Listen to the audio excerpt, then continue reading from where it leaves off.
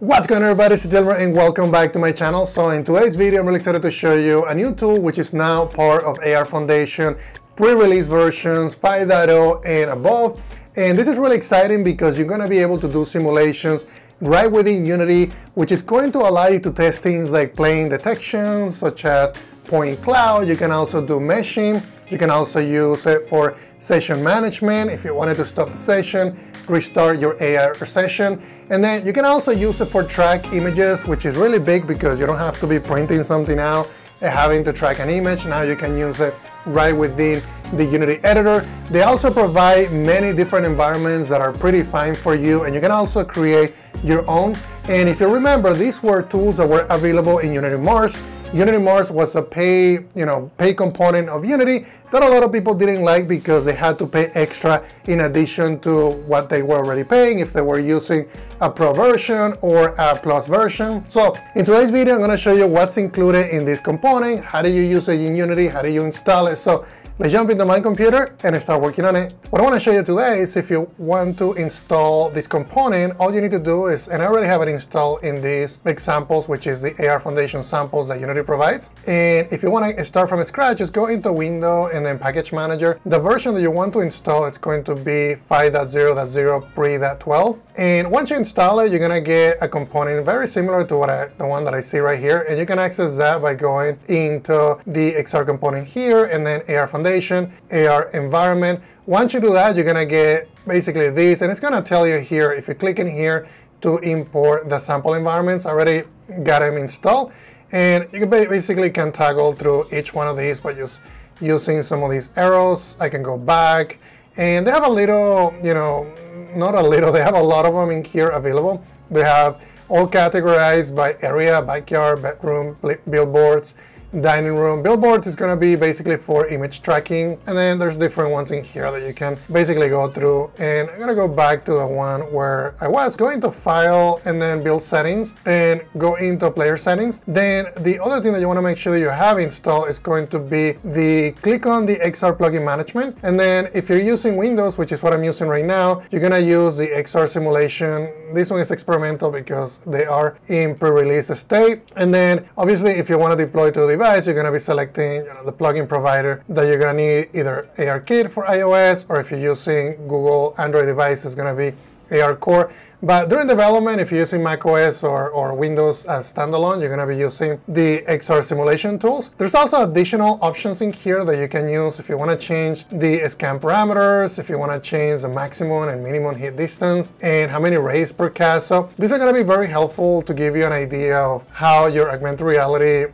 simulation relates to a real physical experience. So just play with some of these settings. I haven't played with all of them. I know that this environment layer as well is so that we don't have this AR environment render in the scene. So they provide, a new set of layers that we can use so that we don't have it, rendering in the regular camera. And then there's also for track image discovery, you can also change the interval there. And also for plane finding, there's a lot of different settings in here, which I'm not going to be covering one by one, but you guys can, start experimenting with some of those. If you want to create a brand new environment, you can create a brand new environment here. What I would recommend that you do is just go ahead and edit one of them. So for instance, if you wanted to edit this one, you can either hit edit, or you can duplicate it. I would say duplicate it so that you don't change the original one. And then once you duplicate it, you're gonna see all the different examples in here and components that you can you can use as an example. But the big thing here is a simulation environment. If you want to change where the camera it's going to start. If we go back in here, you're gonna see that there's normally a camera, and my camera is right here on the very back. And you can change the position when you're starting. Like if you wanted to start right here, you can basically change the starting pose in here. You can see how the camera will move. You can go up and down. I can change the rotation. You can also change the camera movement, bounce. There is a default view pose, and then render settings, and also if you want to exclude from selection of UI. So different settings that, again, I'm not going to be covering in a lot of detail. I'll just, you can use this as an example for your own experiences. So if we go back, I want to show you the most fundamental part of AR, which is, you want to create basically do plane detection, right? So if we wanted to use plane detection, we can look at some of these examples here. The one that I want to look at is going to be the feather planes. And if you look at the XR origin component, this has the AR plane manager. And if you look at the plane prefab that it has. Basically, it's going to allow you to detect a plane and then it'll render some points on the plane. So if you wanted to test it, normally you will deploy, you go to File, Build Settings, and then Build, and you wait, and you test, and you find out that there are issues in that process. So you go back, you make a tweak, and then development iteration time is really slow because we have to wait for that to happen. So instead of that, Unity provides the AR foundation simulation tools that will allow you to rapidly, make changes and prototype and do a lot of those iterations a lot quicker. We can hit play and it's going to basically render the environment and this environment is running in, in a simulation view. And I know that because I can see the simulator environment here. You can move, if I hold my right mouse click and move it around, I can basically look at the surroundings. I can also use W to go forward as I hold the right mouse click. If I hold Shift as well, I can go faster. So I'm basically holding the right mouse click, I'm holding W and Shift at the same time so that I can look around. And again, you can use, D if you wanted to move to the right. You can, the common keyboard to basically move around. And if I want to go up, I can basically hit E and I'm going to go, I can go up. And if I want to go down, I can, hold Q. And I can also use Shift if I want to, go faster. But the cool thing with this is if I wanted to do the actual plane detection, I'm going to go down here closer because this is going to be using some of the settings, the XR simulation settings to start detecting the plane. So in this case, I have planes that are detected. And let's go ahead and keep going. And I'm going to go closer to the floor. And you can see how planes are getting detected because this is a, this is a flat surface. And if you're looking here, the detection mode is set to everything. So I can do horizontal detection or plane or vertical detection. So let's get closer to a wall here and see if we can do detection on, on a wall surface, which it is working, right? Because I have those two, those two different detection modes enabled. So that's really cool. And the power of this comes in, when you start creating track components, and they're called trackables. You can go in here, and this is something that I couldn't do in AR Foundation when I was working with many clients.